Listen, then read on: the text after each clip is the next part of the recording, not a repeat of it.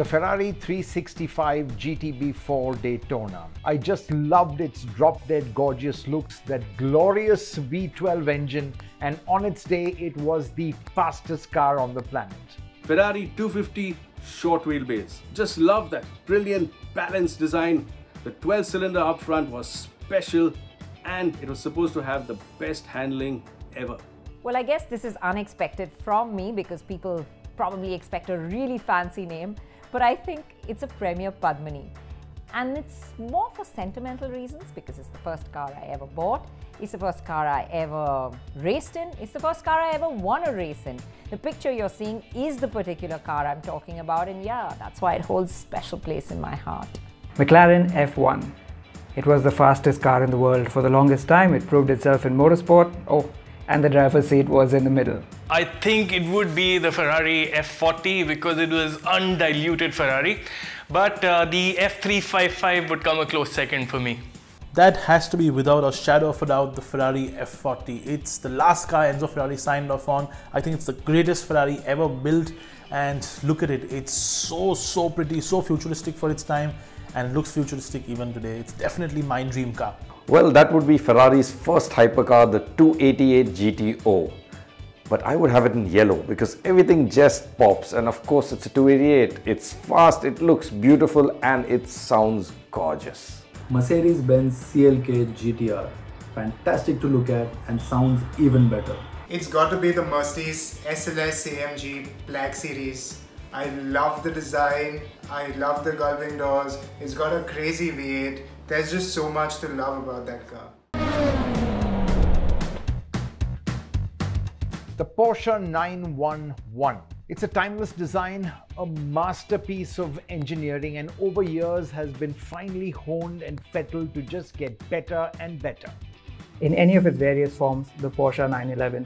It has a rather unique engine layout, and because of that it drives like nothing else, and because it comes in so many variants, there really is a sports car for everybody in there.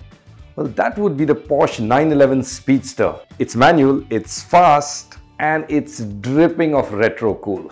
Well, it keeps changing periodically, but right at the moment I'd have to say it's the Porsche 718 Spider. Why?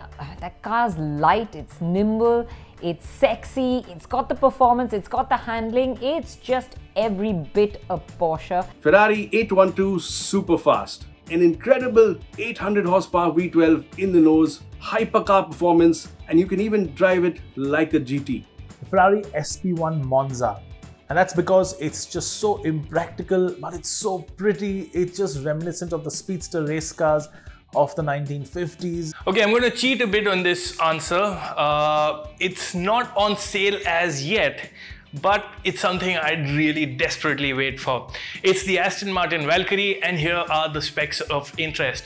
A 6.5 litre V12, naturally aspirated, 1000 horsepower and 11,000 RPM redline, and just 1000 kgs. It cannot get better. It's got to be the Mercedes AMG E63S. It's fast, it's practical, it's the perfect sleeper around. Mercedes G-Wagon, such an iconic design, and that V8 is just insane. The Alfa Romeo Giulia. Why? Just look at it. Alfa Romeo Giulia Quadrifoglio. Finally, a super sedan that is not German and is very good to look at. Alfa Romeo Giulia Quadrifoglio. Ferrari developed V6 under the bonnet up front, handling that's supposed to be better than an M3 or an AMG, and an incredible design. What else do you want? The Mazda Miata MX-5. This iconic, dependable and affordable roadster with its go-kart-like handling makes every ride in it a thrill. It would have to be something small, something light, something maybe like the Mazda MX-5, or better yet, the Alpine A110. Apparently, it's really nice to drive, very sporty, and as an added plus, it's also got a very good ride. Well, that would have to be the Toyota GR Supra, and the thing I love about it is that it doesn't feel safe when you're driving. It is naughty and it's happy to be naughty, but still you can push it so hard and it won't put a step wrong. The Dodge Challenger Hellcat. Now, honestly, I don't think this is objectively a very good car, but the performance to price ratio is just hilarious, and it would be the most powerful car in India. That has to be the Abarth 124 Spider. It's a two-seater Italian sports car with a matte black bonnet, reminiscent of the old Fiat Spiders in the past. What's not to like? The Tesla Model X P100D. Ever since I've driven that car, I'm a fan. The Jaguar E-Type. This fashion icon of the 60s is a rolling sculpture and one of the most beautiful cars ever made. 1933 Alfa Romeo Monza. It was practically a Formula 1 car which you could drive on the road. The same mechanicals, the same suspension. You could do that in those days. I'd have to say two of them. One is a 1903 Humbrol because I've seen this car being worked on, I've seen it being restored, I've seen it spring to life. Those over 100-year-old parts all come together and be perfectly functional even today. And of course, the other one that I really like is the Talbot Lago, the T150 CSS, because it's just such a sexy looking car. The Lamborghini Countach, the original from the early 70s designed by Marcello Gandini. That wedge shape would influence all mid-engine Lamborghinis to come. Without a shadow of doubt, the 1959 Ferrari 250 GT SWB, the most beautiful car ever made. My favorite classic car actually is a Ferrari 250 GT Lusso, not the short wheelbase but the extended wheelbase, the luxury version.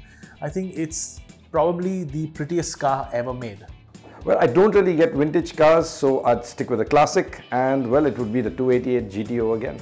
Bentley 8-litre, capable of doing over 200 kilometers an hour in 1930.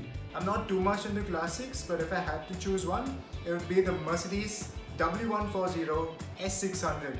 Now that's the most regal, the most gangster car ever. The Range Rover SV Autobiography Supercharged. It's just as home pulling up to a red carpet gala event as it is being up to its headlights in muck.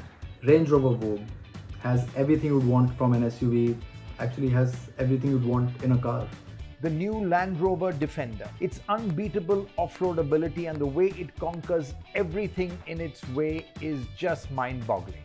The Jeep MB, the original, the first, the Willys if you will. Super design, it still looks good today. It's still capable off-road and it has a purity that no other SUV has. It'd have to be the Gypsy because I rallied in one for so long. It's a handful of a car, but it's still one that just gives you joy every single time you drive it. No prizes for guessing, the Mercedes-AMG G63. I'm not too much into SUVs again, but if I had to pick, it would be the previous generation Porsche Cayenne Turbo. Favorite SUV?